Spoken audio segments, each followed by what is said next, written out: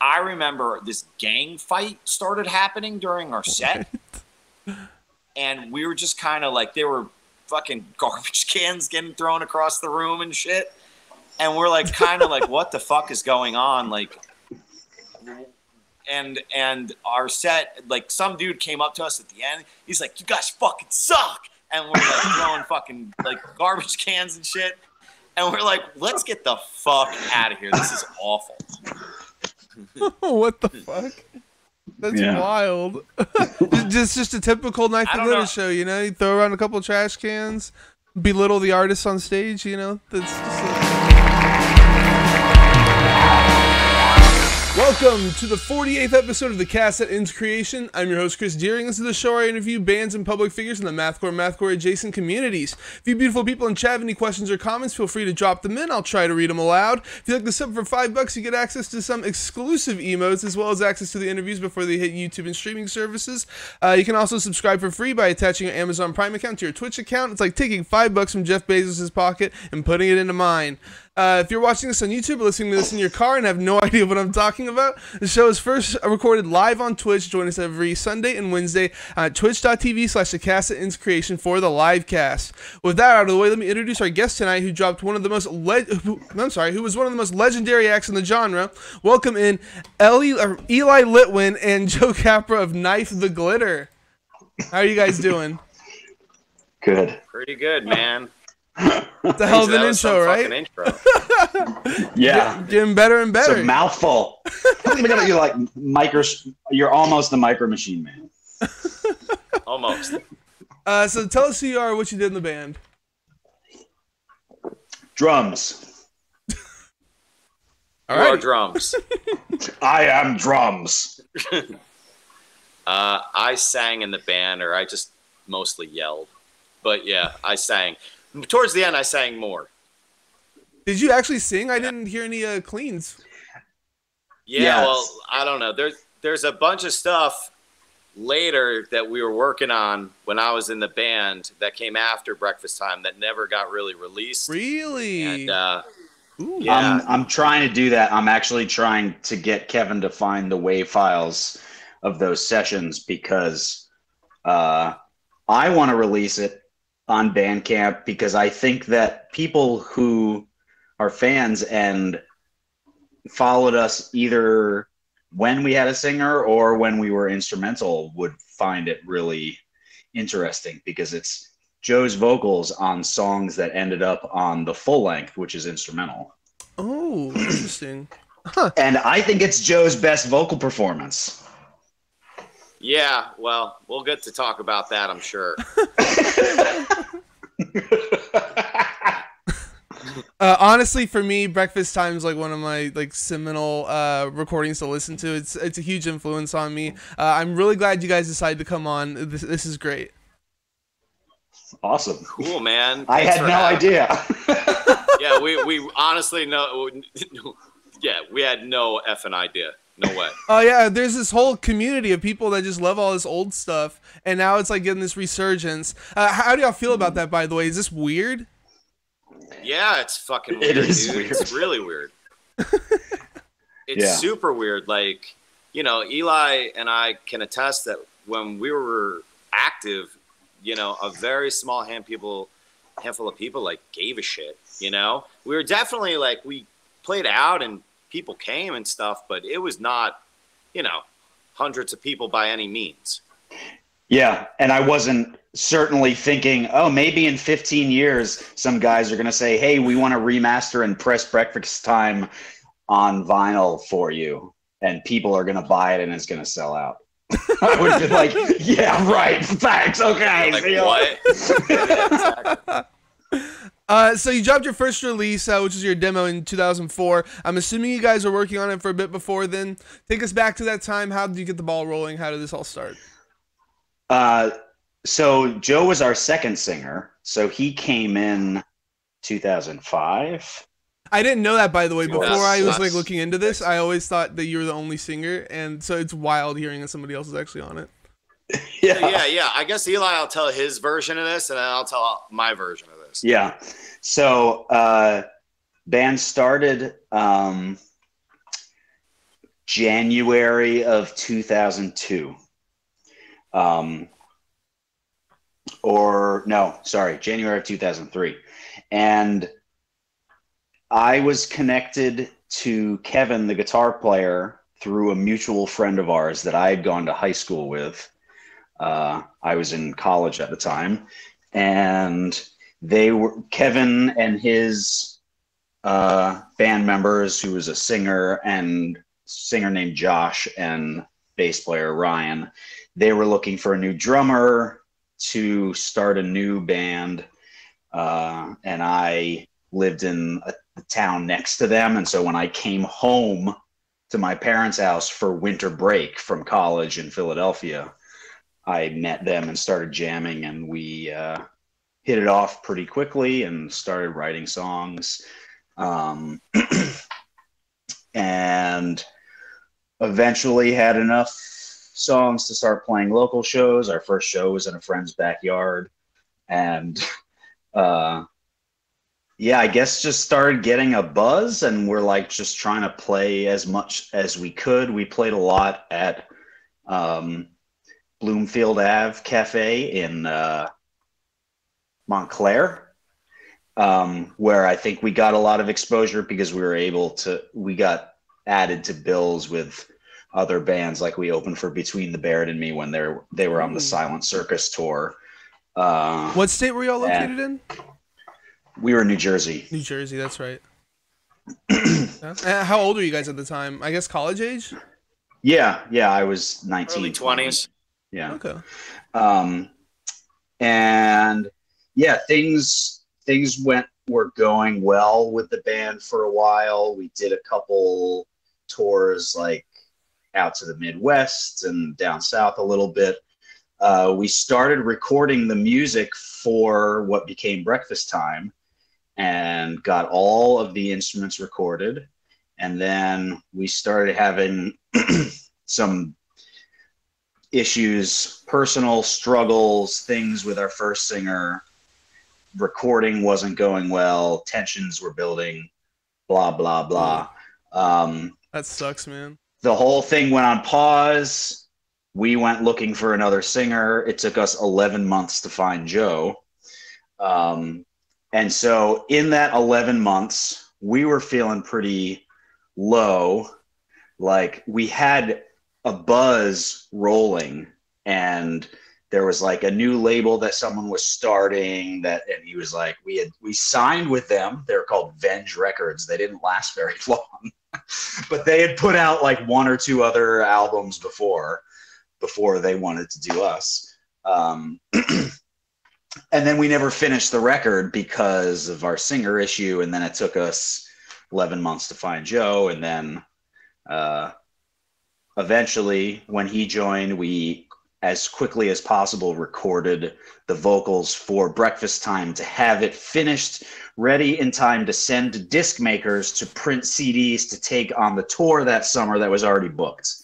And if we didn't have CDs to bring with us on a tour all the way to California and back, then like, what the fuck are we doing that for? So true. we made it happen with like maybe 2 days to spare as far as like deadlines to get things in order.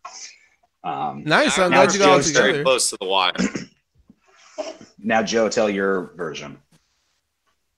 So my version is a little different because I had actually like played in other bands, and I came from a background of like vocal jazz performance and stuff like that. And I wasn't ever screaming in bands ever. And I was just like a fan of music and at the time. And I remember like going to local shows in my area and seeing Knife to Glitter play with their other singer and being like, who the fuck is this band? How have I never seen this band? I've never even heard of these guys, and they live only like a couple towns away from me. So I remember like leaving and be like, wow, that band was so good, you know? And then like, I don't know, maybe a year or so went by, and they were like, hey, they're auditioning a new vocalist. And I was like, well, I think I could do this, you know? And my friends were like talking to me, and they said like, dude, what the fuck are you doing, man? Like, this is not anything like you've done before, whatever. I was like, well, I'm just going to try it. So like I went and I met up with them, I remember, and they were I met up with them at the, I guess they practiced in a town that was like on the outskirts of New Jersey and Pennsylvania, in the woods, in the shed. So like I went out to meet with them, and they were just kind of like looking around and being like, okay, well, I think they thought I was like kind of boring. You know what I mean? I was like real quiet and fucking, looking at my feet and shit. And I remember Eli was like, hey man, do you know how time signatures work? Do you know, like, I'm going to do like 5 in and we'll go into this song. And I'm like, yeah, man, I got it. I remember we started playing and everybody was kind of looking around like, holy shit, like this is fucking working. And then they like, for a little while, they were like, okay, well, come back again. So then they would invite me back and be like, is this guy like kind of cool? And they would, we talk about like different music we were listening to besides metal and stuff. And then finally they asked me to join and I was like, yeah, sure. I'll see what happens. And they're like, good, here's 6 songs, learn them, So I learned them and then we started playing shows pretty much right away. Did you know Joe wrote his own lyrics, like, because we kept the same songs that we had already written with the previous singer, but he had written all of his own lyrics. So we said, Joe, here's the music. You write your own lyrics and make your own patterns. Like it's a blank slate for you to start from now. Oh, we're definitely getting to the lyrics. Joe, did you know what you were doing going into the band then, if you never screamed in bands before? Not fucking really, dude. I'll be honest with you. Did you like destroy your voice trying to do this? No, I didn't like really like destroy it or anything. I guess I was conscious enough with singing. I took like vocal lessons for many years. And I guess I was conscious enough to be like, okay, well, this is what I should be doing, just applied in this different way, And then I remember like liking different, metal and hardcore throughout the years and just being like, okay, I think I can apply it this way. And then I applied it and they seemed to like it, when, I was taken on at the time. At first, I was kind of like, I don't know if this is working or whatever. This is kind of like the vocalist that I like sounding like that I take from or whatever. And I wanted to do a lot of things with my voice at the time. So it was definitely a challenge. Everything in this band, for the most part, was like, how can we challenge ourselves and how fucked up can we make things? So let's get to some of the stuff that influenced you guys. I can definitely hear a lot of the Number 12 sound in y'all. Like, y'all are absolutely influenced by them. Like, you can tell from the bat. What are some of the other ones? I mean, we were starting around the same time as them, so we were adjacent. Oh, I guess that's true. Okay. Okay, so where did they come from then? We played a lot of shows with them, like in VFW halls and stuff, and developed an early friendship with that band, and in many different ways that continues on to today. My biggest influences were Dillinger, Candiria, Meshuggah, the usual influences for math metal, tech metal stuff. Yeah, true. Dillinger, I can definitely hear a lot of that in your voice, sound too. Like the tapping and stuff specifically. Mm-hmm. I mean, the Dillinger thing, like they were right from where we were from. There, a few towns, and those guys were constantly in the area. So everybody that was involved in that local scene kind of knew 1 or 2 guys that played in that band. And, it definitely bled into that area and a lot of the stylings from that area for sure. What vocalists did you take influence from? I mean, I've always been a fan. Like I said, like I love stuff like Dillinger and Coalesce and Converge. And when I was going through like heavy stuff at that time, that's what I kind of went through. But I listen to a lot of different music, and Eli listens to a lot of different music. I think that's what's been our main bond over the years, is like how much music we actually try to listen to that's not just metal and hardcore. And, I think the first time I met Eli, we had like a conversation about how good Jamiroquai is and like his new record and like, and that was what was interesting about playing with him in this band too, was like, I always knew like you were going to look at things from outside the box and not just one perspective. That's what's important in this kind of genre too, just like expanding your horizons.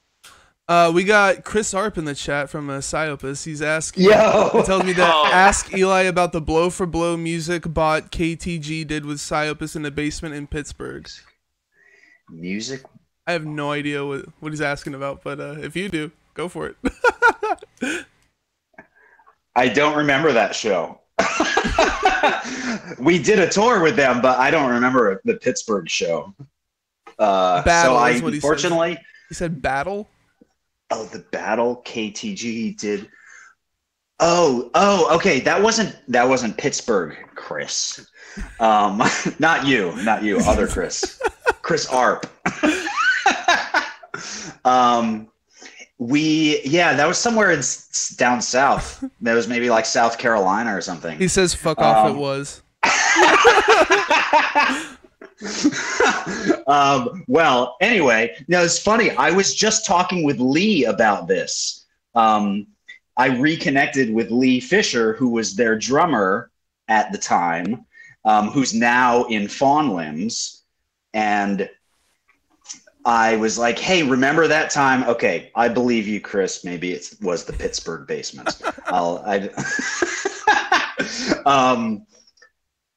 We set up, we were like staying at this person's house, and both me and Lee set up our drum sets in opposite corners of the basement and all the other guitar gear and stuff. And so both Knife Glitter and Psyopus were set up, and we went back and forth. We played like a dual set, one song and one song back and forth. Oh, that's tight.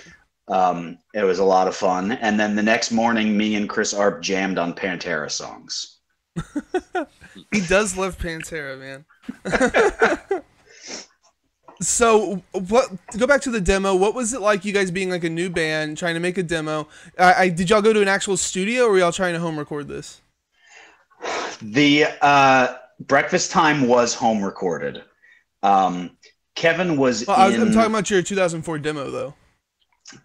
That was also, that was recorded in a garage on, I don't know what the system was, but it was like when there were digital recording systems that was just like a big box. Really? It's all enclosed, and you can just plug the microphones in, and you have like a little LCD screen. And Dang, dude, they sound good. Both the demo and Breakfast Time sound really good for being recorded at home. Holy crap. Yeah, I mean, Kevin was studying sound engineering at William Patterson University at the time.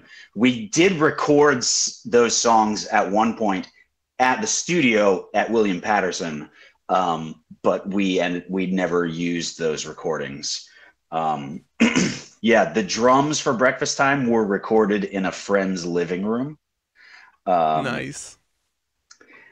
And yeah, the bass and guitar were recorded wherever, I guess in the garage that we were rehearsing with at the time. And then Joe's vocals were recorded like in my parents' basement and the practice shed. And the practice shed out in Northwest New Jersey.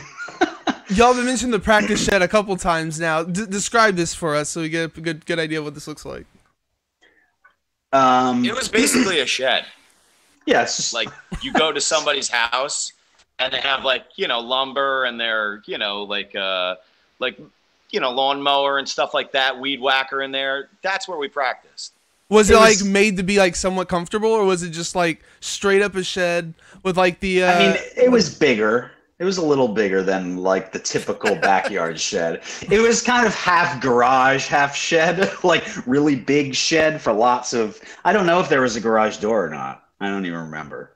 Was it insulated or does it get cold as hell out in winter? No, it was cold.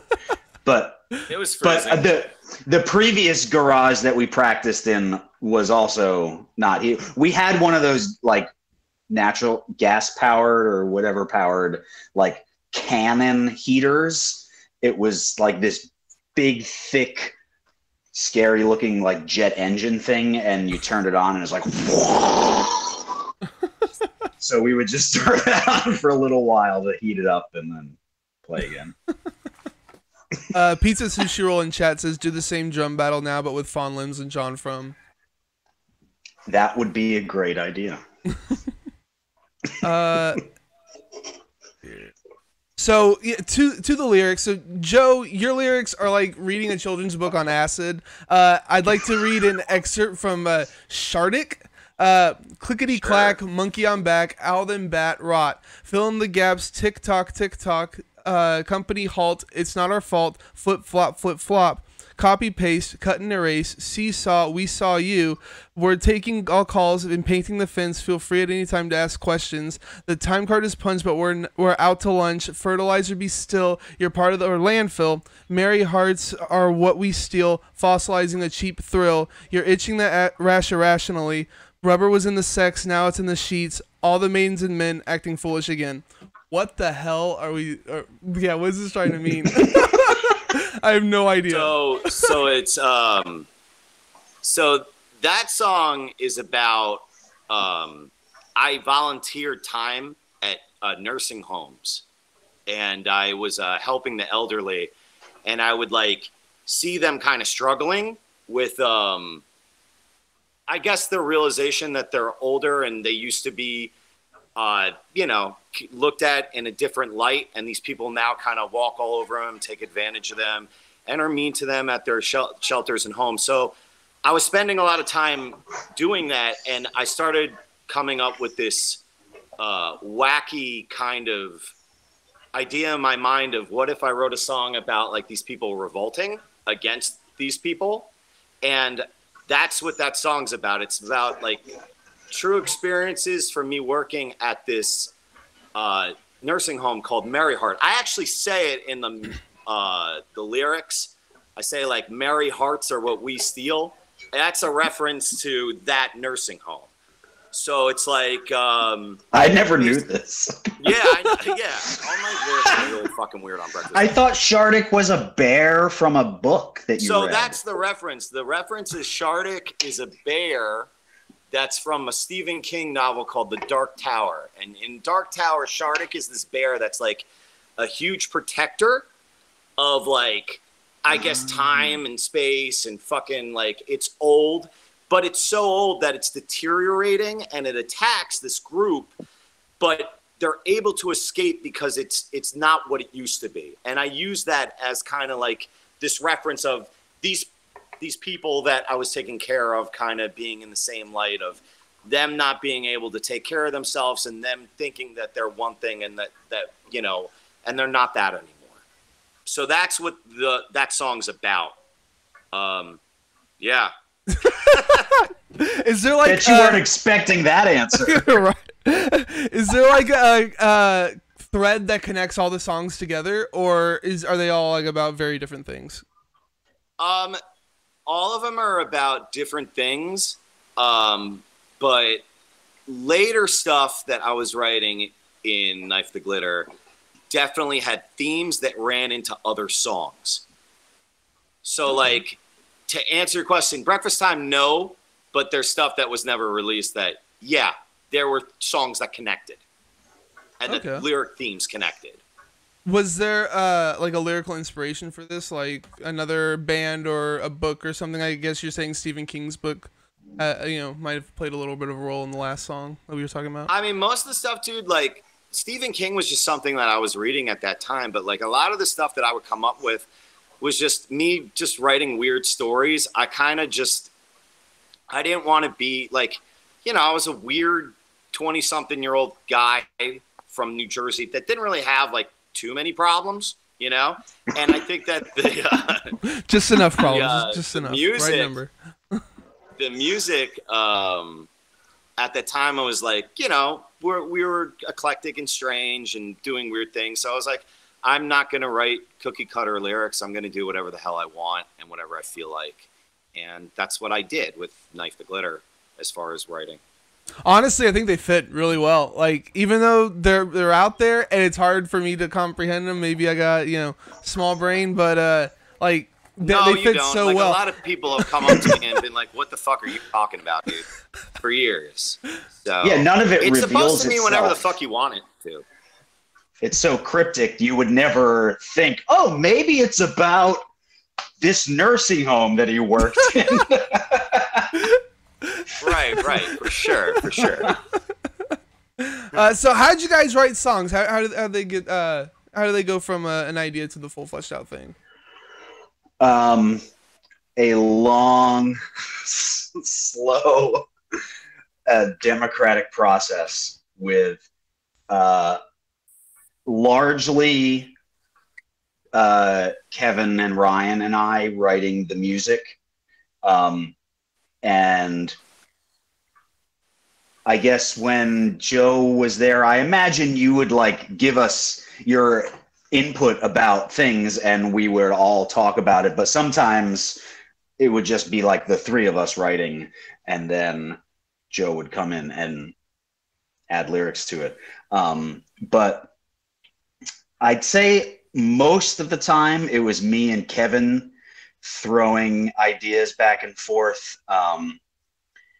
Like I'd say generally I would give the rhythmic ideas a lot, and then he and I would sort of have a rough harmonic motion maybe if I had a riff in mind, but I would never pick up the guitar and like write a riff. I would just be like, Kevin, how about something that's sort of like this that goes high here, and then I do this and you go low, and we would just like talk about it in whatever way we could. Sometimes I would write a rhythm and like write it up on, you know, a big piece of paper on the wall. Like we had a giant notepad on the wall to keep track of our songs because there's lots of changing, counting stuff. And, sounds like you might be someone that made a bunch of guitar noises with their mouth. Absolutely. That is exactly what I did. You know, something like, Pizza Sushi Roll in the chat asks, how did Joe's guest vocals on Trophy Scar's second album come about? I had known the dudes in Trophy Scars for a long time. Not probably as long as Eli. Eli went to school with them, but I knew them just from being a part of the music scene in my area and playing in different bands or whatever. So when I joined Knife to Glitter, they were kind of like invited me up to be a part of that record, and I was just like, sure, man, I don't mind at all. So they sat me down and they were like, this is the song that we want you to sing on, and I went in and I did some, you know, vocals on that, and they seemed to like it, and I was like, cool. And those guys are great. We've always kind of been friends and played shows and with them throughout the years, and they're awesome. Hell yeah. Here, here. I played in a band in high school with a couple of those guys. Oh yeah? Are there recordings out there of it? You don't want to hear it. now I kind of do, honestly. It was nu metal. I was playing guitar. So, Chris Harp says that y'all used to tour in an airport shuttle bus that ran off of fast food grease. I kind of remember hearing something about this. I don't know from where, but so yeah, tell us about your airport shuttle. Okay, so this is the beginning. Part of the first half is this is the beginning of the disaster story. We had this 5 or 6 week tour booked with a band called The Concubine that were another Jersey metalcore band that we had played a lot of shows with. And so this was the tour all the way around the country, and we needed a vehicle, and Ryan found this airport shuttle bus that was like red and white. It had a red stripe across it, or red, white, and blue. I think, was it red, white, and blue, Joe? It was red, white, and blue from what I remember. I just remember having a conversation with him and being like, where did you find this thing? And then also I remember being like, hey, is this a diesel engine? And he was like, yeah, but it's not going to be that big of a deal. That was what I remembered about him buying that. And he was famous like, last words. Right, yeah, right. Oh, God. So it was very roomy and comfortable because the seats were around the edge. It was not rows of seats like in a van. So we on a long drive through Texas, like 2 people could lie on the floor and actually fall asleep. Nice. But it got like 8 miles to the gallon. Or something. Yeah, it was horrible. Terrible like that. And so, yeah, we threw a whole lot of money into that van to get it to California and back, including breaking down in California and missing a couple shows and hating life for a few days while we waited for a shop to fix our van. And we stayed in a hotel. And Joe got drunk a lot and said he was going to quit the band a few times. This is all true. This is all true. We stayed in a hotel, and I got drunk, and I quit the band in the hotel room about 4 times. And then I would walk every day. I was so angry because we were stuck in this town where it was like 110 degrees every day. And I remember there was nothing around. It was like this gas station, this motel that we were staying at. And I would walk like 45 minutes to get a burrito from this taco stand. Sweat my ass off. That was. I remember these 3 days vividly. They're burned into my memory. 45 minutes is entirely too far to walk for a burrito. That's the most egregious part of this. It wasn't that day, man. I was like, fuck this. I got to get out of here. Yeah. Like, there's a Taco Bell down the road. I'm going to go get that. So, there was nothing. It was like something out of a movie. I remember they were like, the guy that fixes engines comes in on Monday, and we're like, it's Thursday, you know? It was like that type of weird, like Scooby-Doo van breaks down type shit going on. Yeah, the first town that we came to when we knew something was wrong with the bus. Their Ford dealership had recently burned down, so we had to go to the next town over to find one. Jesus. Is this like the Death Valley region of California? It kind of sounds like that. It's southern. It's not as far down. It was a little bit inland, but it was definitely like Southern California. Yeah. Okay. I remember that's a really creepy place. I went on tour with a band. We went through there, and there was like a tree just full of shoes.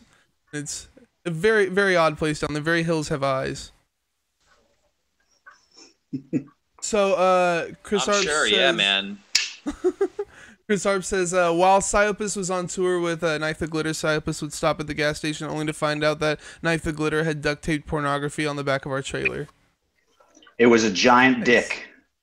A full-page dick pic on the back of their trailer. Where'd you even find that?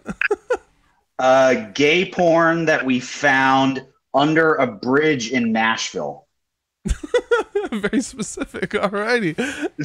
True story. And some sailors, apparently.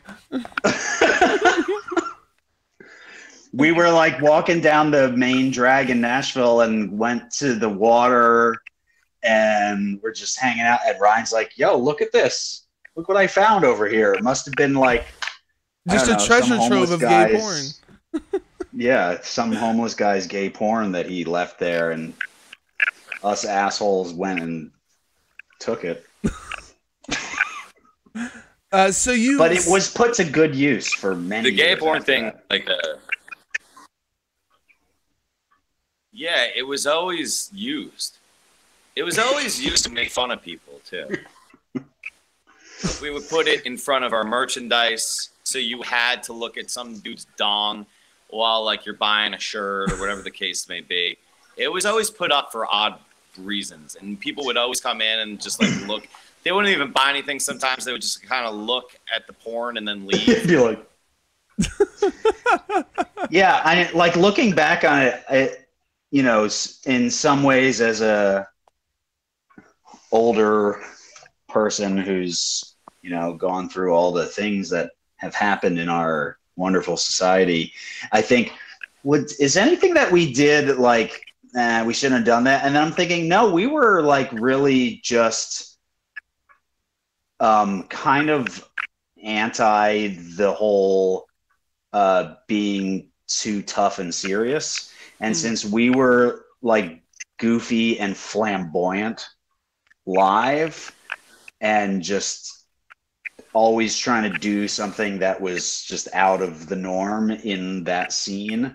That, yeah, putting some gay porn wherever seems like a really good idea to make a bunch of tough guy hardcore bros uncomfortable.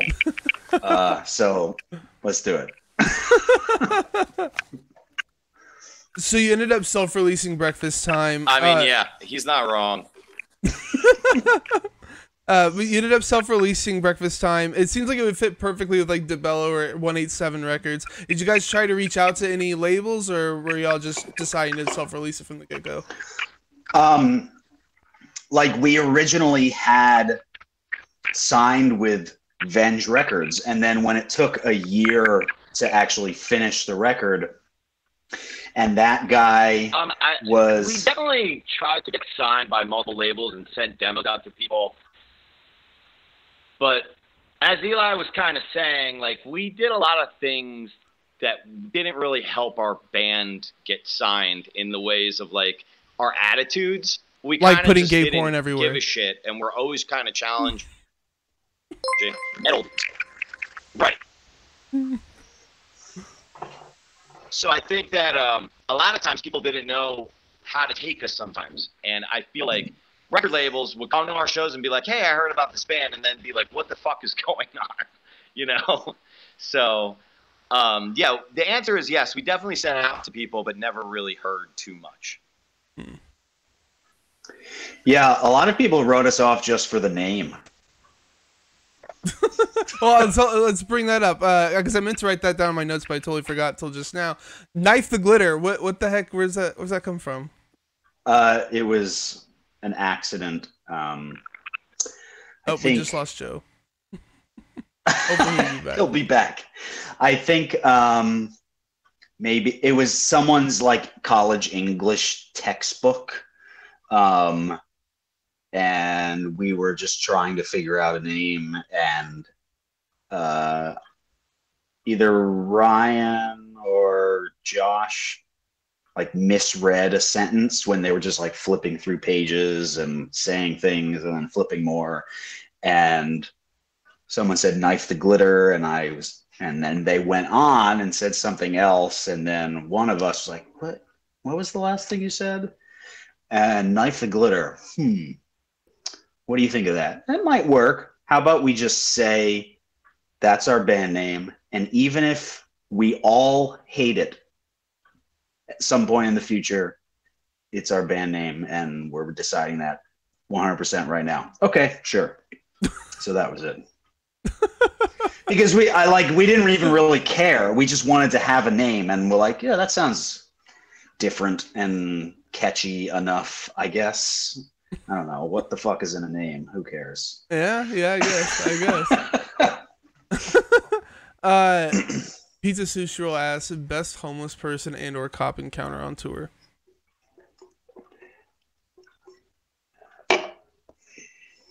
I'll let you think about it. I'll let you think about it. I don't have a good answer for that. So you end up releasing Breakfast Time, and then you guys just stop. Why'd the band die? So here's what happened. We, of course, I'm going to talk about Joe while he's getting. Hey, this back is the on. perfect time, man. Like, you can talk straight, So, as I said, we took a long time to write songs because of our grueling democratic process, and it like needed to get through everyone's filter of this is acceptable. I like this part enough to play it every night on tour. And at one point, Joe just got fed up with us taking so long to write and not playing enough shows at the time, or just like getting on with finishing this record that we were trying to write. And he was like, I gotta do something else with my time right now. And we knew it was coming. And we were like, if Joe quits, let's just be instrumental and not try to find another singer. And so that day came, and so we continued. Hey, Joe's back. Joe, you missed it. I was may just or may talking. not happen again. Flip your phone sideways. I'm talking about I don't know when if you quit I can. the band. Hold on. I mean, I know I can, but I might cut out again. I'm gonna try real hard. Okay. We were just talking about why the band died. What were you saying? We're just talking about why the band died. Let's get, so Joe, I said like our perspective of thinking, yeah, Joe's probably going to quit soon because we're taking so long to finish writing all these songs that we're trying to write for an album and not doing enough other things. You tell your story, your side. Oh, that's where, wow, I missed a lot.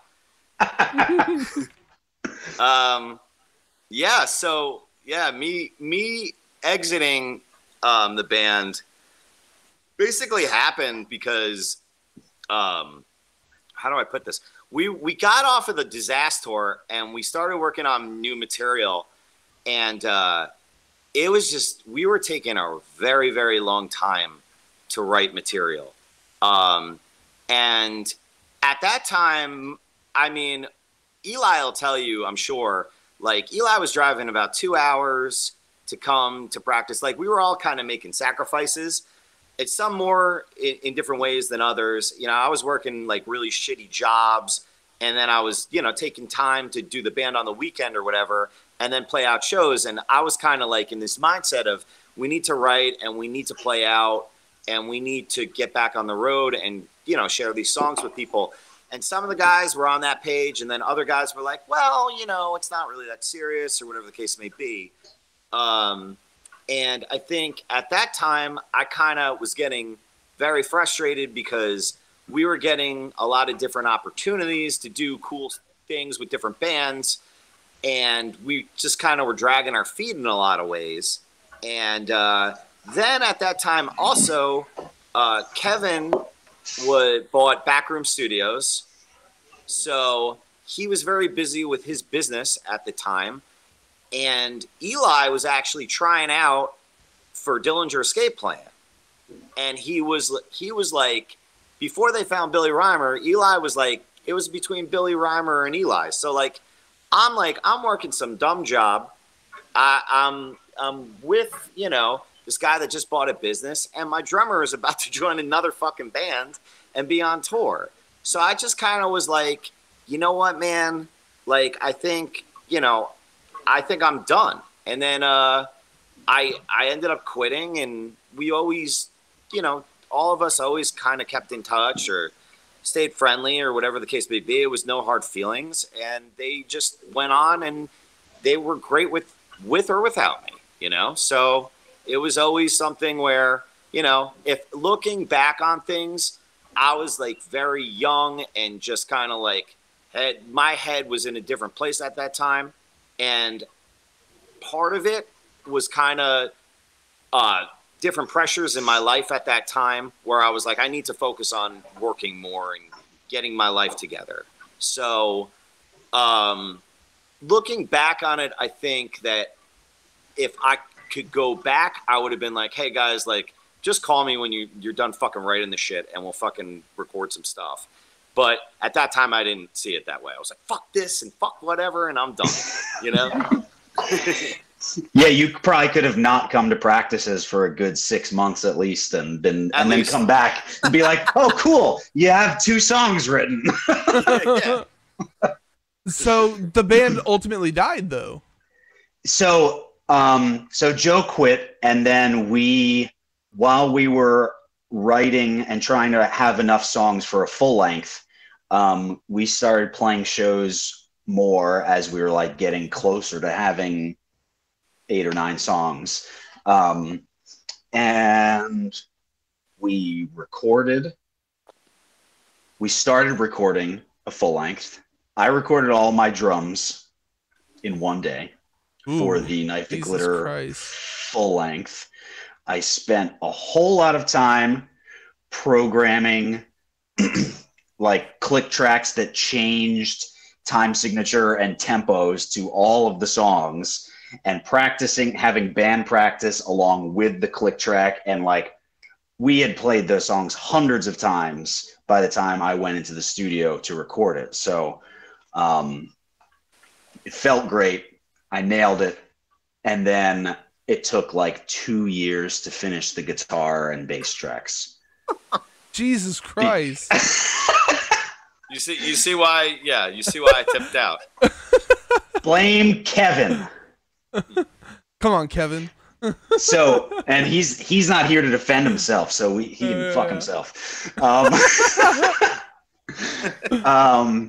So he had bought Backroom. So he was renting out spaces for bands practicing, monthly rentals. He was building a studio, starting to record, trying to get his name out as a local recording engineer. So he's spending like all day, every day at the studio working. He's not going to want to spend extra time there by himself to record the guitars for his album. So progress was only made on the album when I was able to get up to North Jersey from Philly, where I had been the entire time.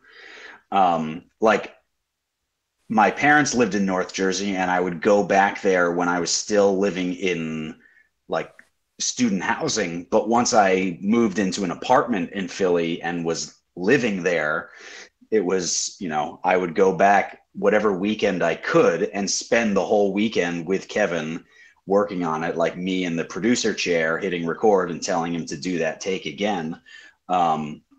Just like little by little, weekend by weekend, we would work on it. And, I can't even remember. The guitars took 1 or 2 years, and then the bass took another year to finish after that. For that same reason. At the same time. Because, I mean, we were like adding some layers to it, changing some parts, because we were now instrumental. We're like, okay, maybe we should add a little something here. There's no vocals there. And it just makes sense to like have all the guitars finished before the bass goes on top of it in case any of those changes were to happen, which they did in some songs. And then by the time it was Ryan's turn to record, he had mostly forgotten all of the songs because we hadn't played them live in 3 years. Because it got to the point where I said, we cannot play more shows until we finish recording this. This is taking too long. And it took like 7 or 8 years in the end. So that's why the band died. The band never quit. Y'all never stopped. It just took so long. Wow, I didn't know that. That's interesting. So we, we did a tour with Dillinger. They were playing Bonnaroo in 2008, I think, or 9, maybe 2009. And so we did that tour with them to Bonnaroo and back. It was us and Dillinger and Number 12. God damn, that's a lineup. Holy crap. Yeah, it was a lot of fun. We were on the bus with Dillinger because Kevin was guitar teching for them before he became their guitarist, and Ryan was doing their merch. So we were like part of their crew and also the opening act. And yeah, we played like a few more shows after that tour. We played Number 12's last show before like they originally broke up and then eventually returned, as so many bands do. Yeah. And we like just stopped taking new shows because the focus was finishing the album. Well, so these shows you're playing, are you playing the instrumental stuff, or are you playing like Breakfast Time but instrumental? You know what I'm saying? We didn't play any Breakfast Time songs. So nobody had any idea what the hell y'all were playing, like what these songs were from. Yeah. Makes sense. You don't Breakfast Time even like when I was in the band, we got back from that tour and we just started working on new material, and we were like, we're not playing anything off of Breakfast Time anymore. It's all going to be new songs. And because those songs were a few years old at that point. Tonight? Are you gonna play that tonight? And he's gone.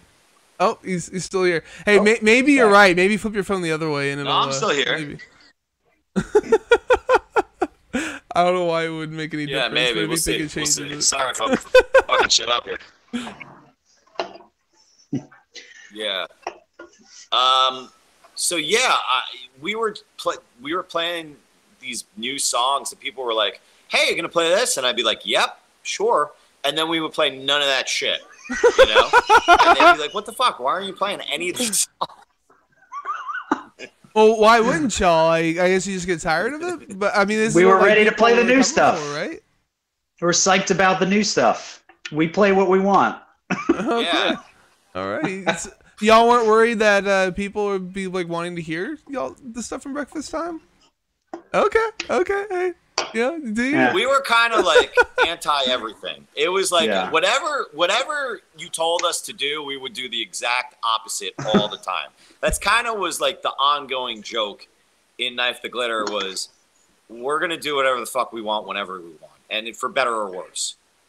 So what if someone came up to you and was saying, "Hey, don't play anything from Breakfast Time"? Would you be like obligated then to play something from Breakfast Time?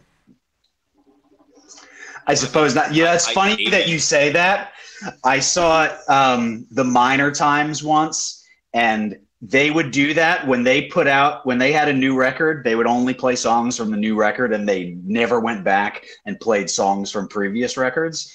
And I was watching them, and like some people were yelling out old song titles, and Brandon, the singer, was like, "You can't tell me what to do." And then I shouted out, "Play a new song." They had to do what I had to tell them to do. That's my story. Sitai Kodo in chat says, "Awake at 4 a.m. to say that Ivan and I love you guys. Cheers." I don't know if you know them or not, but her and them Thank and you. Ivan say cheers. Thanks. Cheers. Cheers to you. So the sound of the band changed dramatically whenever you became like instrumental. It was much more prog and not like not as intense. Why the big change, the big shift? I guess it was like like 8 years or whatever, but yeah, I mean, it was our shifting tastes and discovering new music. Like I was studying, I was getting my jazz performance bachelor's degree, and so I was like, being exposed and taking in all sorts of non-metal styles, and just getting into more prog stuff and getting tired of breakdowns and blast beats. nobody gets tired of breakdowns and blast beats. Come on. I don't get tired of blast beats. I did definitely get tired of breakdowns. I didn't really care for them anymore. Although maybe I shouldn't say that because this is not the crowd to be saying that to. But yeah, it's wanting to write more groove kind of parts just because that's just what was coming out of us, and wanting to just explore more harmonic melodic territory in the guitars, but still make it heavy and intense. Like it's not as grindy and chaotic, but still a whole lot going on. Yeah. Pizza Sushi will ask, how did Joe feel about the self-titled album's material without him? Well, it was something at the time that it came out. You got to remember the self-titled, we had been working on that stuff for a while, and I had vocals for maybe half the songs that are on the self-titled record.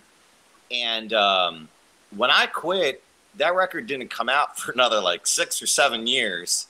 So at that point, a lot of life happened. And when it did come out, I know Eli and I actually got together, and I was at his apartment, and he kind of was like, "Hey man, I just want to let you know, like, these songs are going to be coming out." And I was like, "Cool, man. I hope that things, people want to hear it. I think the songs are good just, you know, just as good when I was in them and when years later. So like, I'm happy that it finally got to see the light of day. It kind of put, you know, closed the book on that chapter. I always felt, even when I wasn't in that band and even after my years of playing in bands and working in the music industry, I always felt like it was a shame that no one ever got to really hear those songs in a professional you know, through a label or on, you know, any type of like release. So I was glad when it happened. I was happy for those dudes. And, you know, it was, I'm sure Eli and the rest of the guys felt the same way. It's a huge relief. That was like a giant boulder that I was pushing up a hill for 8 years. Yeah, I can imagine, man. It must have been really intense for a while. Pizza Sushroll also asks, after Eli didn't join Dillinger, is that when he decided to do his Intensis project? You are involved in a bunch of other projects, but yeah, so Intensis, you're even signed to like Metal Blade and stuff, which is awesome, man. Like a your one-man band, right? Is what Intensis is? That's insane, dude. Gives me some hope that hopefully someday, you know, one-man band can make it on there again. That's crazy. So, well, that question is, that assumption is exactly right. Once I had learned 10 Dillinger songs and then not made the band, but still got to go on tour with them with my own band, so that was still cool. I was in top shape drumming wise. I was playing better, harder, faster than I had ever played before. I like having to learn those songs allowed me to get over a wall in my playing that I had felt for years. And so simultaneously with Knife the Glitter happening, I'm starting to play in other bands in Philly, more experimental stuff. Also having the jazz background that I had at that point finished school. I was doing a lot of gigs around Philly in the experimental avant-garde free improvisation scene, which there is in a city. And I wanted to bring the intensity of extreme metal with the intensity of improv sets that I figured probably the vast majority of metal fans have no exposure to free improv, where it's this like world of music that's on the fringes of jazz and classical. Some of the players come from the classical world and some come from the jazz world, and they're using the techniques that they learned from their traditional music educations, but then pushing it to the limits and exploring musical possibilities that are not really within either genre of classical or jazz, and just like playing and figuring out what to do in every moment. And there would be moments of tension, at least when I was playing, because I brought a metal attitude to these improv shows. And so I'd have these moments where I'm playing with like a violinist and an upright bassist, and I'm like, this is fucking intense. I can do this in metal somehow. I must merge the two. And so I did. I improvised the drum tracks for Intensis start to finish in one take. I just played. That's wild. And I could play the way that I did because I had just learned 10 Dillinger songs. And I took a year or two to record the guitars and drums. I wrote those on top of the improvised drum tracks, just like section by section, wrote and recorded simultaneously. Awesome. And I was recording the Intensis record from like midnight to 4 a.m. on Friday and Saturday nights after having Knife the Glitter practice or working on the Knife the Glitter album. Okay. And I did all the music. I knew I wanted extreme screaming vocals, which I didn't think that I could do. And I was like, how can I get a little like recognition for this project? Because like, who the fuck knows who I am? But Knife the Glitter had played with Between the Barrett and Me, A Life Once Lost, East of the Wall, Number 12, Trophy Scars, bands that have their own followings, some of which are much larger than ours. And so I called in a whole bunch of favors and asked that, hey, I'm doing this project. You want to sing on 2 songs for it? You can do whatever you want, just be as intense as possible. And all the singers that did it from all of those bands and a few others were totally into it and brought that record to a level that I couldn't have really imagined that it would have been. And Tommy Rogers from Between the Barrett and Me was really psyched on it. He had said, he was like, I was looking for like some other kind of creative outlet right at that time. So he was psyched to record 2 songs for me. And Between the Barrett and Me and his solo project had just signed to Metal Blade. Nothing had come out yet, but they were signed, and there was a Tommy solo record, and then the Parallax, the first EP of theirs that I forget what the title of that. Yeah, I remember Parallax. You know what I'm talking about. Yeah. That was their first Metal Blade release. So that was like a year prior to that. They had already signed the deal, and Tommy had talked to the not Brian Slagle, the guy like right below him, and was like, I did this project that I think is pretty cool. Check it out, and like sent him a couple tracks.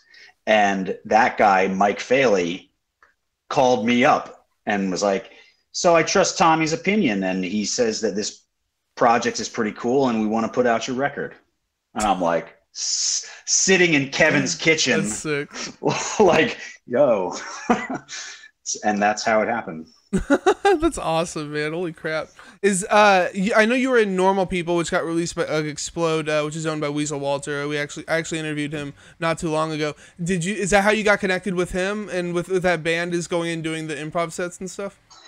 Yeah, so Normal Love was a Philly-based band that I joined. One of the guitarists I went to school with, Temple University, and he had been like pulled into this new project that someone was doing, and he said, I know this drummer who's a metal drummer, but he's in jazz school. He might be the exact guy that you're looking for. And he gave me a score, because that's what Normal Love read. Everything that we played was composed by one member. Like, we each wrote 1 or 2 pieces for the group, and practiced it like a classical chamber ensemble. But we were playing basement shows, warehouse shows with like noise bands and punk bands, and we were loud and abrasive, but we were playing this like super heady, complex, like avant-garde classical shit, but also sometimes with blast beats. That's awesome, man. That's wild. So Cricket Slams asked, do y'all like cheesecake and pizza sushi roll? Says, in other words, do you knife the cheesecake? Yes. Yeah, you all can. Of the above. For sure. Well, what are y'all's favorites? Pumpkin cheesecake. Ew. Come on. This interview's over now, man. Like, I'm more of like a classic like strawberry cheesecake guy. There we go. Joe knows what's up.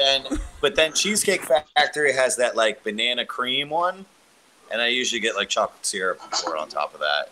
I don't think I've ever had banana cream cheesecake, but it sounds interesting. I like you haven't lived through it. I like the Snickers one that they do, man. The peanut butter with like the caramel stuff. Oh my god, that's what's up. So last month, that sounds like it's what's up. The banana cream, man, is you're not living life until you do it. I guess I gotta try it now. Cricket Slams actually says that he wants to try it out too. So last month you guys actually got this got Breakfast Time remastered and re-released on Secret Swarm Records. What was that like? 15 years after it came out. Kind of a trip that people cared enough about that EP that we released 15 years ago to put it on vinyl and get the whole art redone and all the fancy stuff that's been done to it. It's flattering, and it's fun to go back a little bit. And the remaster from Jamie King sounds great. It sounds certainly better than the original. What are your thoughts, Joe? Yeah, for sure. I mean, it kind of got thrown into my lap. I woke up one morning and I didn't know any of it was happening or going on, that Eli had been talking to people, and he's like, "Hey, check it out, man." And I was waking up, man. I was getting ready to go to work, and I was like, "The fuck is going on right now?" And we started laughing. I started laughing about it because no one, Eli and I have talked about, nobody's gave a shit for a long time. And it's really flattering to see people that were like, "Hey, we want to, this means a lot, and we want to rework the artwork and put out this record for you." And then it sold out immediately, and we're all just kind of taken back. Have y'all been involved in the mathcore scene this whole time, or was this the first time that you realized that it was still a thing? Outside of Dillinger, Joe, you obviously. go first. Yeah, I mean, we haven't thought about it, it was something that kind of we did, and we went on with our lives, and we've always been really involved in the music scene before and after Knife to Glitter, and we'll continue to be that. But we just thought it was kind of something that was, we did, and that was that. Oh no, I mean the genre as a whole. People, that mathcore existed, outside of Dillinger. Were y'all still aware that it was a genre that existed, or were y'all just that was a fad that happened? Yeah. I mean, we're very. Yeah, I mean, for sure, we're very in tune with bands that do have mathier records or whatever the case may be. I think Eli and I constantly, we lived in the same city for many years, and we would constantly go to shows together and check out new bands and check out new material. So we were always up on what's new in every scene, especially with metal.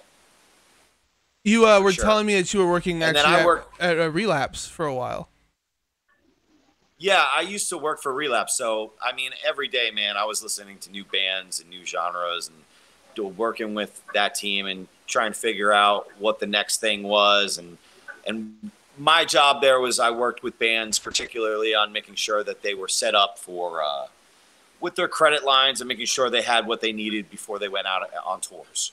So, I got some experience doing that in Knife to Glitter, being out on tour and knowing what it's like to have your van break down in the middle of the desert and, have things that go wrong all the time. So I guess I was the guy for the job.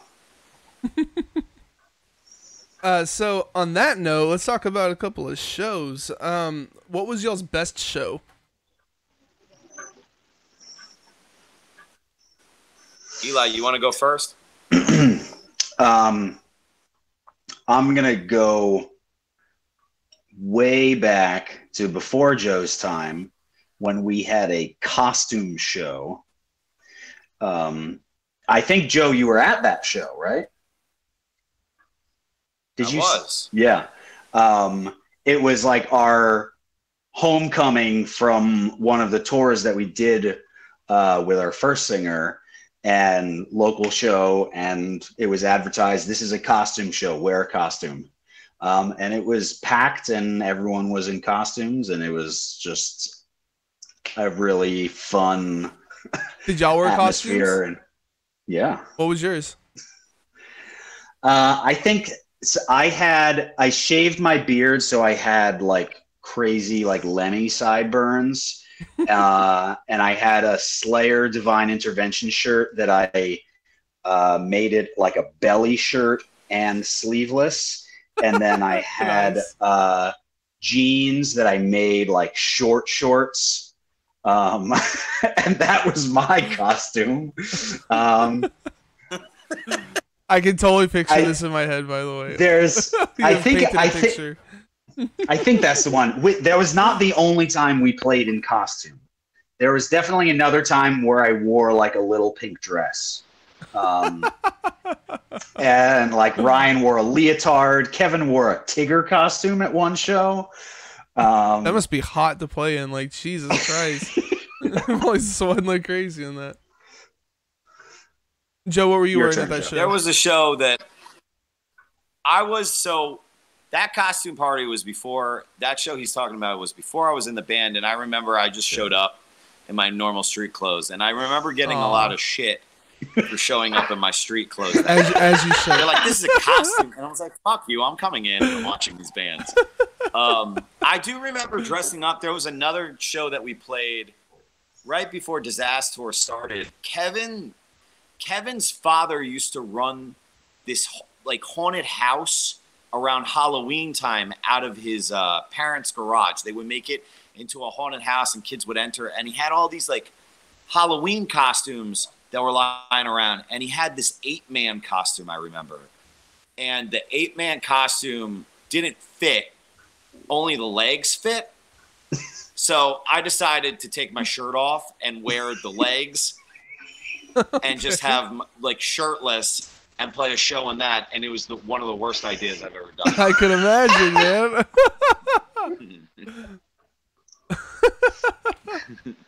There was fur and all sorts of stuff getting stuck in my throat while I was singing. It was awful. It was a bad idea. I think Kevin dressed up at that one. He had like some leather jacket on and no shirt on, which was great. And then I came out looking the way I did, and we just had a good laugh about it. Your shows sound like they're insane. What was the worst show? We just didn't care. Just didn't care. So worst show? Yeah. Worst show. Unless you didn't say your best show. Was that your best show, or? No.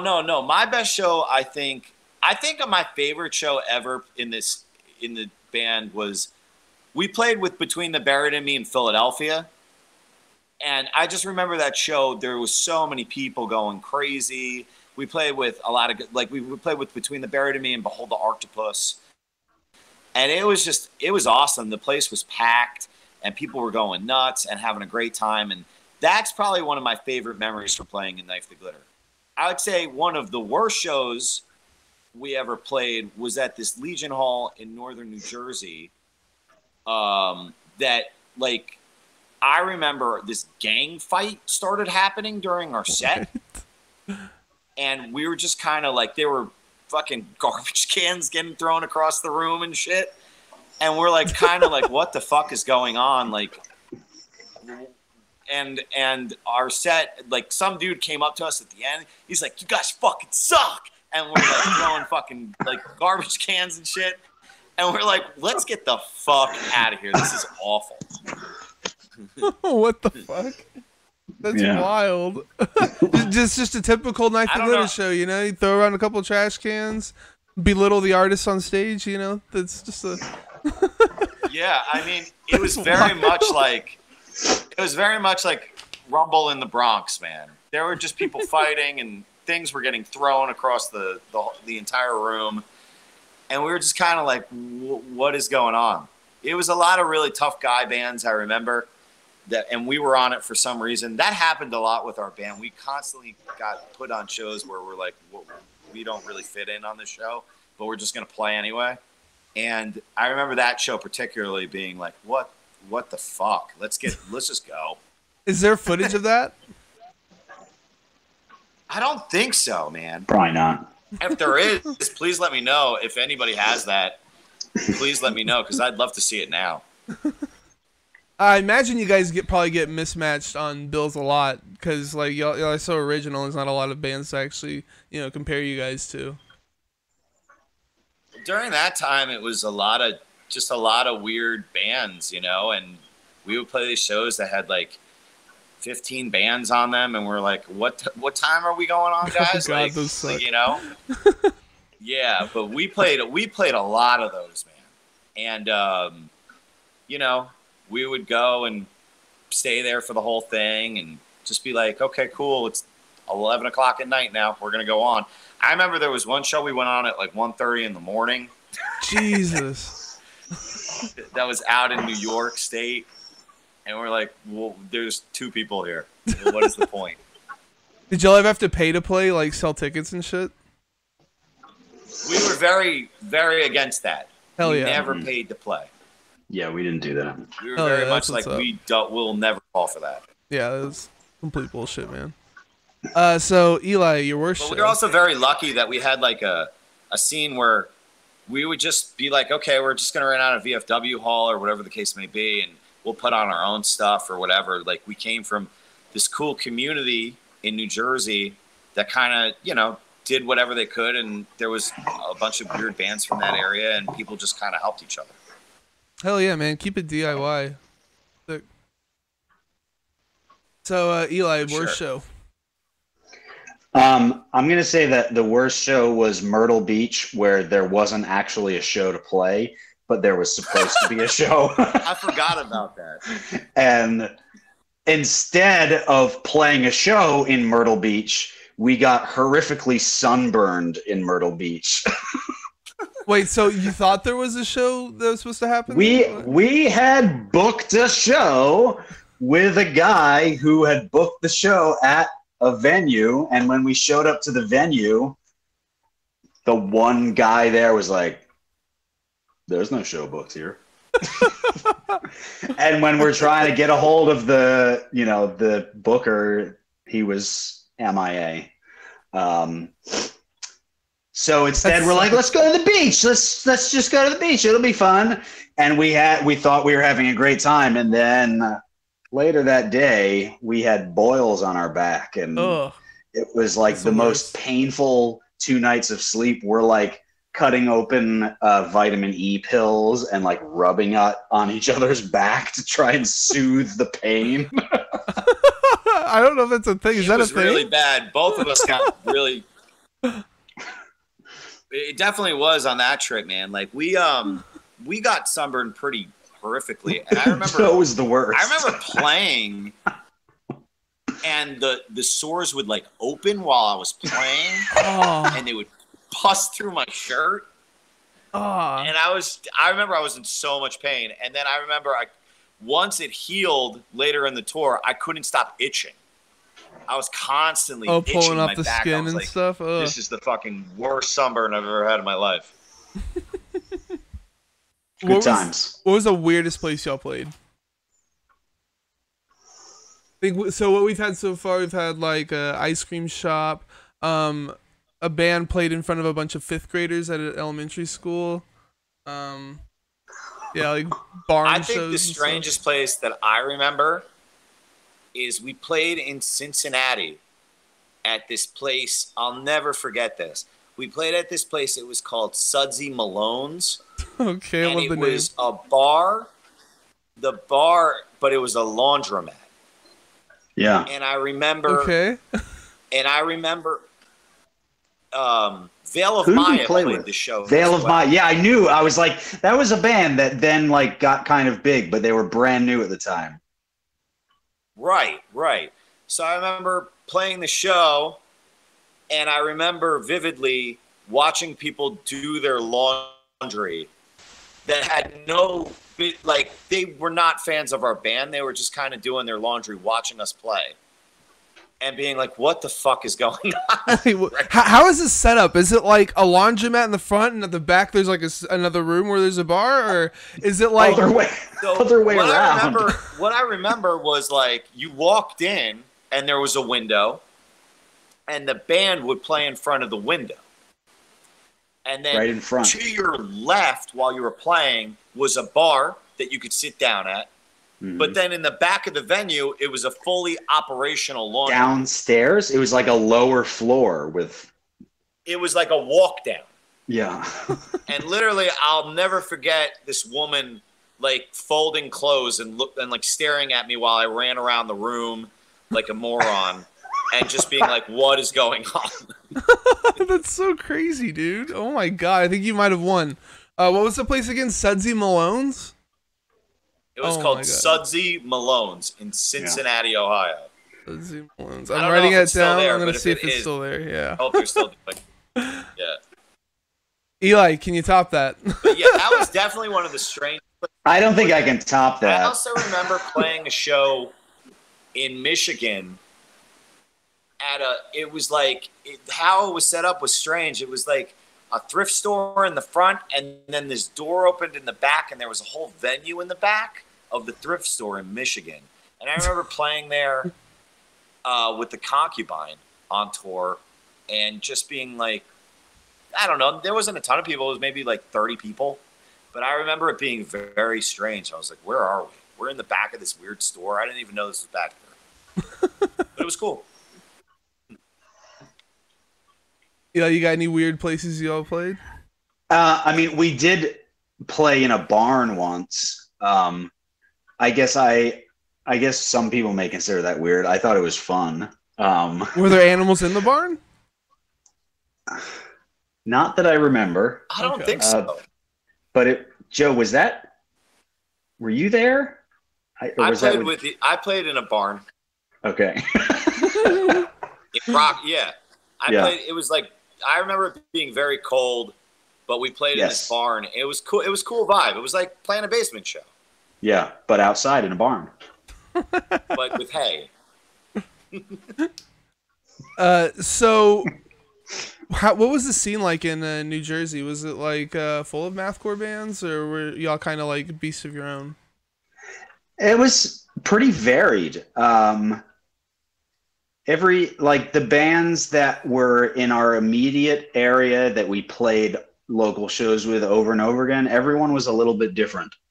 There was like some bands that were like a little more screamo, but like old screamo, not like emo screamo, what like the kids think screamo is today. And then isn't Hayward from New Jersey too, or were they Rhode Island? I feel like they should have been around your area. I don't know that band. Okay. Oh, you don't know Hayworth too? Come on, man, get on this. Homework tonight. Were y'all generally accepted in the scene though? Like, did y'all get a lot of crap from hardcore kids? Like you were saying that one show where someone said you guys sucked. Is that like a common occurrence? Yeah, there were definitely shows that if it was, if we were further from our local North Jersey scene,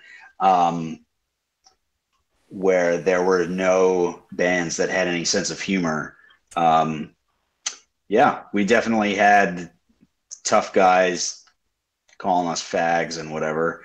And we didn't care. I'm glad I make you feel uncomfortable because you deserve to. Yeah, now I'm gonna make you feel more uncomfortable. Was kind of the idea behind it. There was a show that we played in South Jersey, and yeah, just some guy who was not comfortable with his own sexuality didn't like the way that Kevin was moving around him, and it like turned into like a full out brawl. So yeah, we were used to that. But that was kind of an occurrence. I think that when we played, it was either you kind of thought it was funny and amusing because we just did whatever we wanted to do, or if we saw that you were uncomfortable with it, we tried to make you even more uncomfortable. I think that was kind of the what we got our rocks off on. Like we would laugh to ourselves.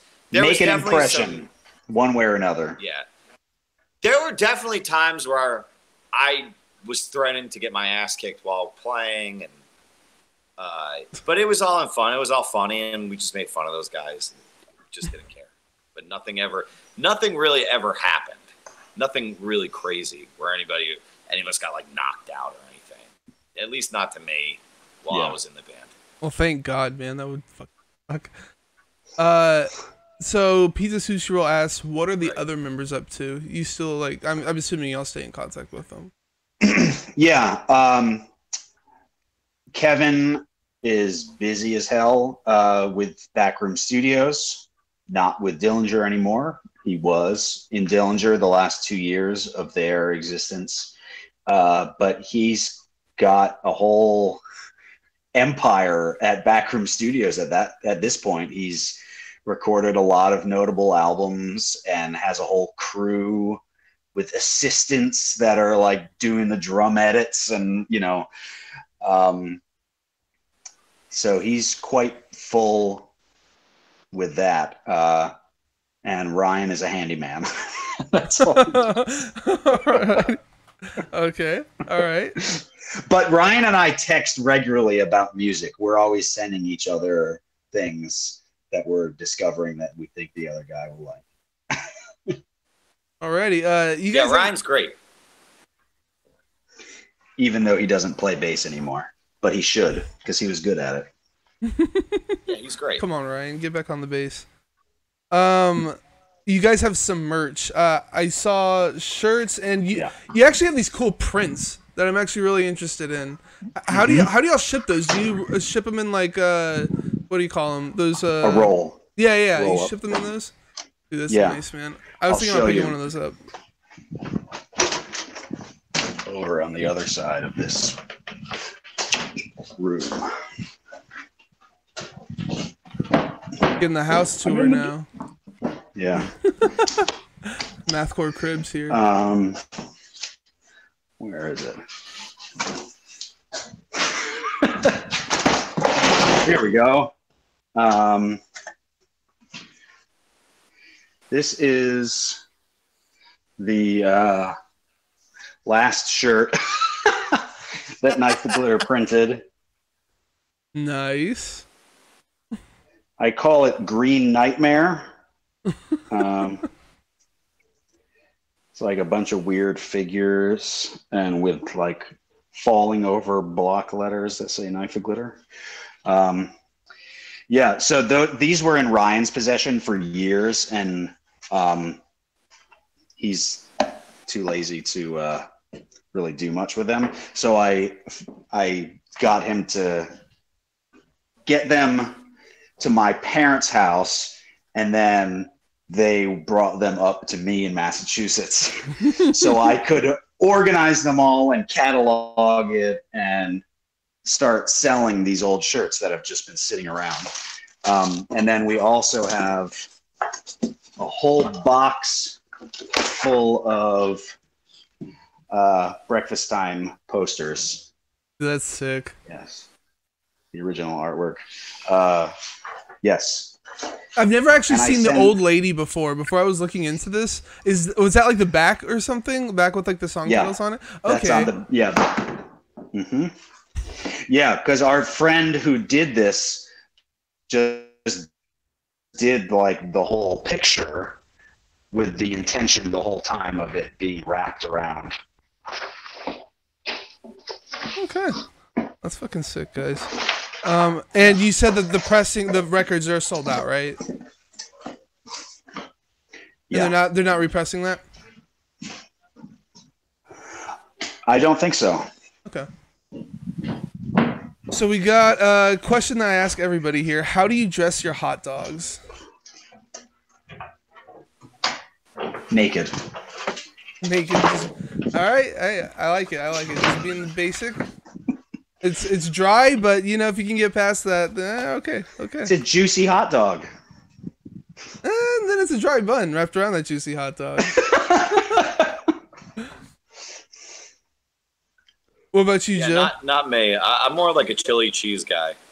Okay, all right. I like that. You put some onions and stuff on there too? Yeah, definitely. Onions, jalapenos, chili, cheese. Get a couple beers, man. That's it. That's a great hot dog. That's a great day. That sounds good, man. It sounds fucking good. What was the last album you guys listened to?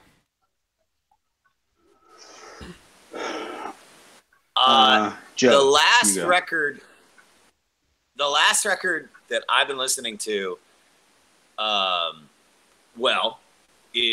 been listening to this rapper called Benny the Butcher, and he put out a new mixtape a few days ago, and I've been absolutely obsessed with it, and it's fantastic. And he's a rapper from Buffalo, New York, and it's just really, really, it harks back to like early 90s gangster rap that I grew up with, that I love, and kind of brought into this new, day and age, but with that kind of old sound. So I'm a real big fan of that. And then I bought the new Genghis Tron record, and I've been playing a lot of that as well. Oh yeah, and man. I think it's their best record. Dude, yeah, it's pretty sick. Sure. Honestly, like, I wish they were doing more of like the cyber grind kind of stuff, but what they're doing is cool. This is a bit different. I personally, I understand what you're saying, and I get why people like that older stuff. But the first time I heard the new songs off of this record, I was like, wow, this is like the best thing they've ever done. And then hearing it, I agree. From hearing the whole thing as a whole piece, I was like, man, this is fantastic. So I don't know. That band is really interesting. I want to see if they keep evolving, which I hope they do. Dapper Dank in the chat's really excited that you like Benny the Butcher, by the way. Never heard of him. It's a sick name, but Dapper Dank is all about that, apparently. I'm the butcher coming. What about you, Eli? What was the last one you listened to? I've been listening to Kate Bush lately because of Sounds like a country star. No, she's a English 80s singer-songwriter who was a major influence on artists like Bjork and Joanna Newsom and other kind of like left of center, but still like pop indie stuff. I'm in this group on Facebook called Dorkscography. That's we like vote on an artist's catalog to listen to, and we go through each day is one album.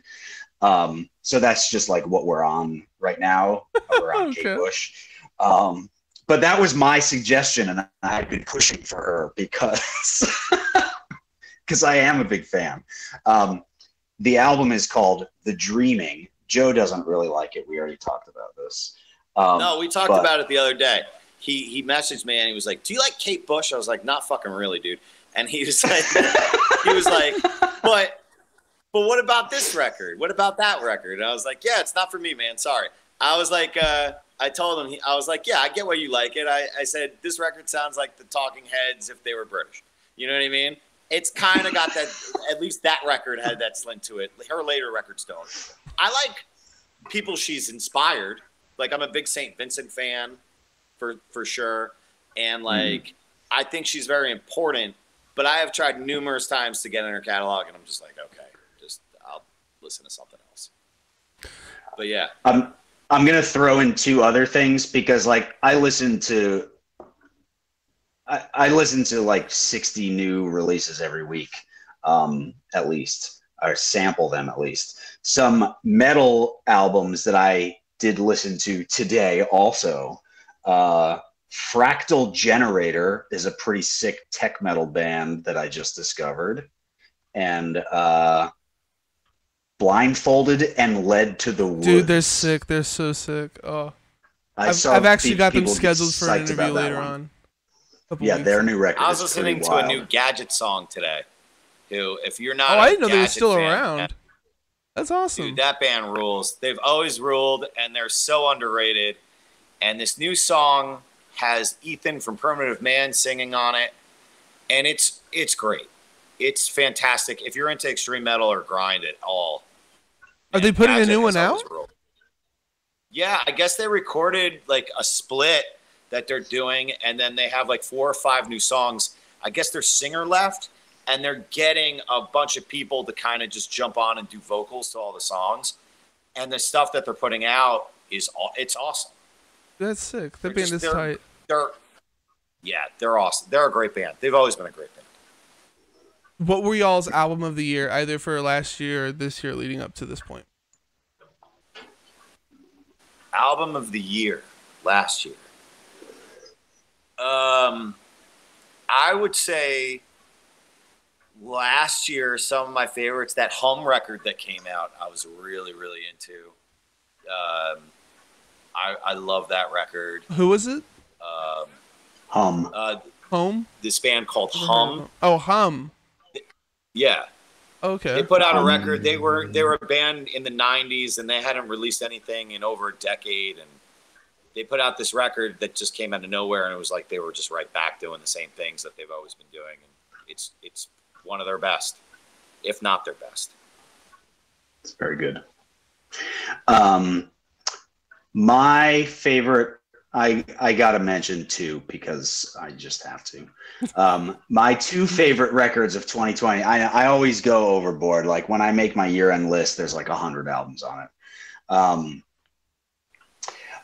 My favorite metal album of last year was Azusa, which is two members of Extol, the bass player from Dillinger, who's my bandmate in John Frum, and a female singer.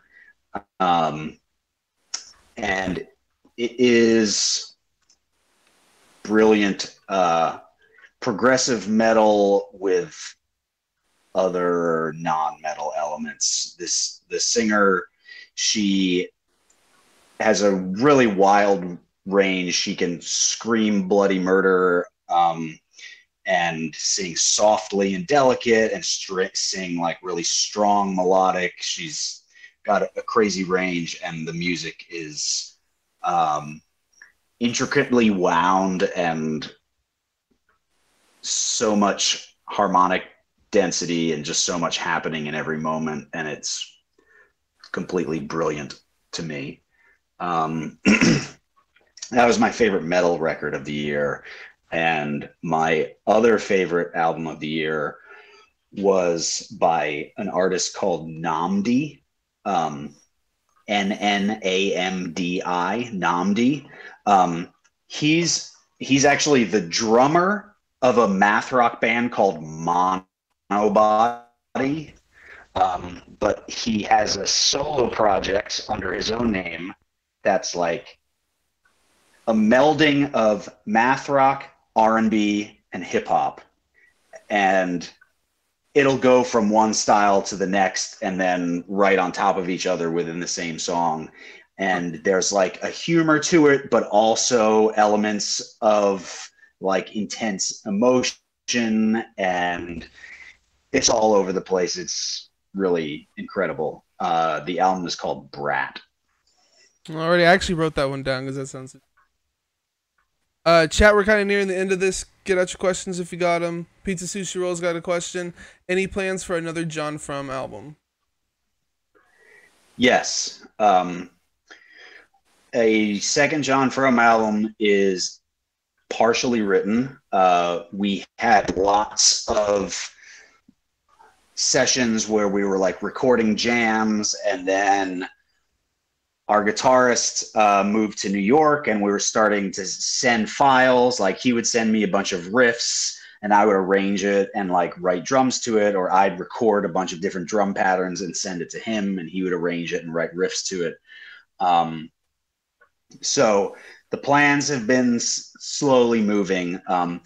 I'm up in Massachusetts now. I moved here a few months ago with my family for a number of reasons, and I've kind of got a lot of stuff on my plate right now with my family, and the other guys, the guitarist is in New York, Liam, bass player, is in Philly, Derek, singer, is in California. The album is going to be finished sometime this year with Kenny Grohalski on drums from Imperial Triumphant and Simulacrum, which is the John Zorn project. that Matt, our guitarist, is also in. We So had you're a not doing the conversation. drums? So I'm not going to play it because I can't right now. With what's going on in my life, I can't commit to being somewhere else for a long enough time to record an album. And I don't want that to hold it back, and I can't really tour much right now with young kids and blah blah blah.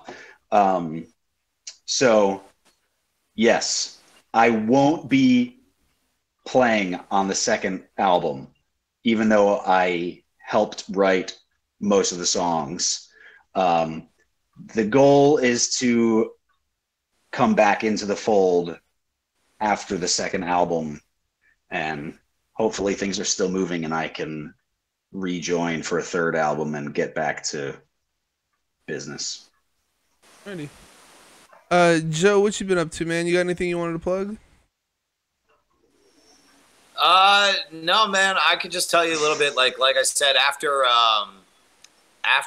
Knife the Glitter, like I spent many years working in the music industry, and I quit my job a few years ago, and I started working to become a sommelier. So, for people that don't know what that is, it's a wine steward or a wine expert, and I'm trudging to that. I do write for a wine metal inspired zine out of Oregon called Blood of Gods. So if you like metal music and you like wine or are interested in it, check them out. All the proceeds go to help animals in the area of Washington State. Do you recommend wines that go with specific bands? Yeah, dude. Do you really? That's awesome. Yeah, thanks. So the last issue I contributed to, we did, I guess, 25 pairings of wine with different classic metal records. So, Neurosis and like Amorphous and like all these classic metal releases. And there's like a little blurb that I wrote that's written about the pairing that I have with it and why it matches or whatever the case may be. But you gotta send that to me. Like. Yeah, what the heck? I gotta see that. They have like an Instagram and all that, but they I didn't even know he was doing now. this. Here, I'll show you. Yeah, so this is the latest issue, Blood of Gods. Like I said, all the proceeds go to animal shelters in Washington State, and then this is the first one. There's a new issue coming out soon, so yeah, I contributed a little bit to the new issue with some funny kind of pairings in that as well. So I don't know. Maybe it's something that will keep happening. Maybe it won't. But for right now, it's fun. That's pretty awesome, man. I didn't know that you could even really do that. That's really cool. I like that. Speaking of wine is something that. No, you're good. You're good. You're good. I'm sorry. You were saying? No, you're good. You're good. You're good. No, wine is kind of something that a lot of metalheads don't really get into, or they get into later. I was lucky that I always kind of had an interest for it. Working in the restaurant industry for many, many years, I just started to learn more and more, and was, I was very fascinated about it, but I kept it to myself. A lot of metal dudes you go to show and they're drinking Pabst Blue Ribbon or whatever the case may be. And we're kind of, heavy music and wine is something that goes together really, really well, especially if you're into black metal or darker styles of music. So we're trying to bridge that gap slowly. We'll see what happens. That's really interesting. I really like that. Speaking of blogs and such, yeah, Eli, you have one too, right? EliTwin.com. You Eli Litwin. Post review. Oh, sorry. I see there is twin in the name, so I see twin and I say that. But anyway, you you post reviews and such. What's your website about? Yeah. Well, my website is currently down, so you can't visit it. But I need once I get that figured out, which I realized a week or two ago. Yeah, my website is, since I've been in so many different projects and have also put out my own solo music, it's just place to put it all in one place. And then about a year or a little year and a half ago, maybe, I started a blog, just writing reviews. It's something that I had thought about for a long time, since I'm like really passionate about discovering new music constantly. Like every week on New Release Friday, I save, like 40 to 80 albums into my library and sample them over the course of that week, and then decide what stays. And so I was writing 10, 15, 20 album reviews a week for a little while. I don't know how I did that. I definitely can't keep that up now since my second child was born. But I was keeping up with it pretty well until that point. There's not a whole, I'm not doing a whole lot on it now. I did a year in review because I had like 100 albums in like 7 different categories. So that was the last big blog post that I did, and I made playlists and all sorts of stuff. But yeah, hopefully that website is back up online soon. I'll get on that tomorrow. Well, that's about all I had to talk about. You guys have something else you want to bring up, or are you ready to go to the outro? Yeah, we're good. Alrighty. If you're listening, good. Just thank you for having us. Oh, absolutely. You guys are always welcome. If you're listening to this podcast, I probably don't need to tell you to listen to Knife the Glitter. If you haven't listened to them, you need to step back and seriously reevaluate your life decisions. But if you haven't, check them out. You're on all the streaming platforms. You got a Facebook, Instagram, Twitter, and Bandcamp for Knife the Glitter. You can find more music from Ellie by checking out Eli. Oh my God. Okay, people here listening to the podcast, it's because Ellie from Fawn Limbs, I saw his name first, and I always thought Eli is pronounced Ellie. So there we go. But anyway, Eli's also involved in John From, Intensis, Normal Love, and a bunch of other bands you should be checking out. You can find all this stuff at EliLitwin.com. I don't know why it's so hard for me, man. EliLitwin.com. Joe, you can also check out Blood of Gods, which sounds awesome, man. Like, for real, it sounds great. Yeah, y'all have any other things y'all wanted to plug real quick? No, man. We're all good? Not really. Alrighty. Yeah. As for me, drop my channel follow so you always know when I go live. You can also sub to get access to the interviews before they hit YouTube and streaming services, as well as some exclusive emotes. You can also subscribe for free by attaching your Amazon Prime account to your Twitch account. Find me on Facebook, Instagram, Twitter, and YouTube. YouTube folks, if you enjoyed this, please drop a like, tickle the notification bell. Don't forget to subscribe. It's a great way to support me for free. Check out my music, The Sound That Ends Creation, at thesoundthatenscreation.bandcamp.com. My next guest is California-based tech death band Ominous Ruin, who dropped a new album through Willowtip Records back in February. Join us this Sunday the 4th at 7 p.m. Central right here at twitch.tv/thecastthatenscreation for the live cast. Thanks for being here, guys. Hope you had a good time. Thanks again, man. Thank you. Really appreciate it. Hell yeah. And thank you guys for watching and listening.